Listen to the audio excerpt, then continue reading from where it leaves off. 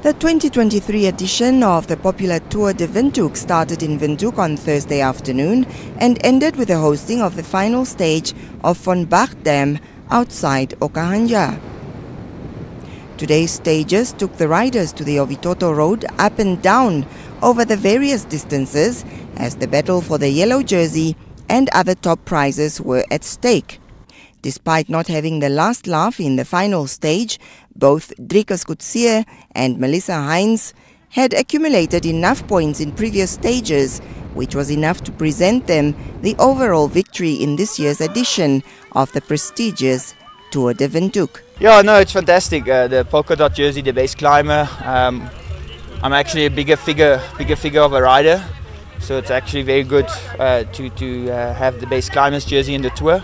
And then as well the best Namibian rider, which is actually what we ride for. And then the ultimate prize is the yellow jersey, the overall winner of the tour.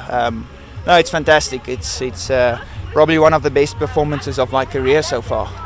My team work really well together so that we can secure the most points and the most jerseys if we can. So it's always tough to race day by day, and we raced Friday and Saturday in the morning and the afternoon.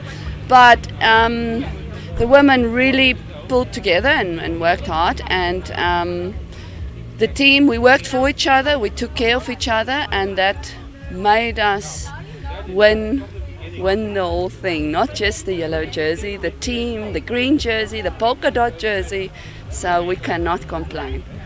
2023 Tour de Windhoek was once again spiced up by the South African teams that did not disappoint by claiming today's last stage at Bach Dam through Brendan Downs, who proved his mettle on the bike, while the Swakopmund Cycles for You ladies team, led by Nina Holtrup, won the women's category of today's final stage. Looked after me really well.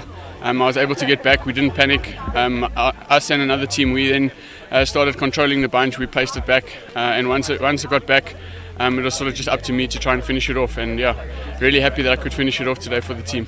It was a really tough competition. There was 3 teams here from SA, and there was also 2 really strong Namibian teams. So, you know, the racing for the last 4 days has been quite fierce. Yeah, but it was a great tour. The race was actually fine. It was a lot of rolling hills. We worked nicely in the bunch, and yeah, it was the final sprint actually that decided about the win.